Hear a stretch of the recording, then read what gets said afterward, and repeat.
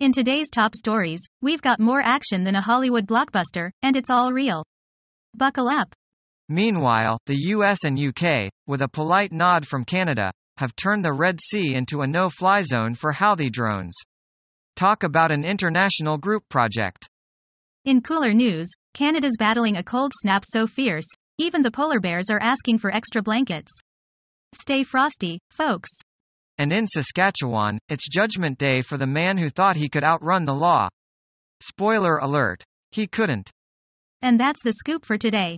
For more news with a side of sass, keep it locked right here. Over and out.